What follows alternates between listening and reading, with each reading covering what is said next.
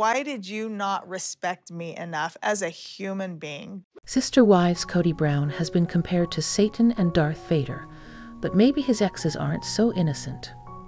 Meri, Janelle, and Christine failed him. Kody Brown is a Sister Wives star who often acts like a loser, but maybe his exes Meri, Janelle, and Christine Brown are just as bad. Off-screen, these women are officially his former spouses, and Christine's already remarried to David Woolley.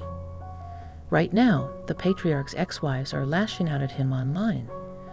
On Instagram, Christine made fun of him by wearing an "I tried polygamy" t-shirt.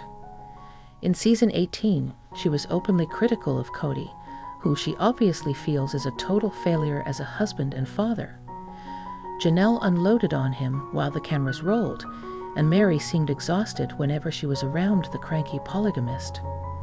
Sister Wives season 18 was interesting because it allowed the women in Kody's lives to really have a voice.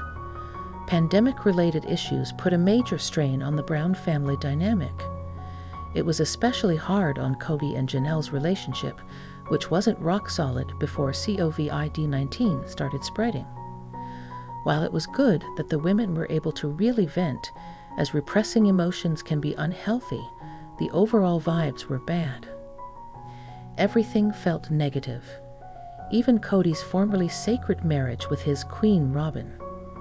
While Kody's often perceived as the primary problem in his plural marriage, his ex-wives aren't angels.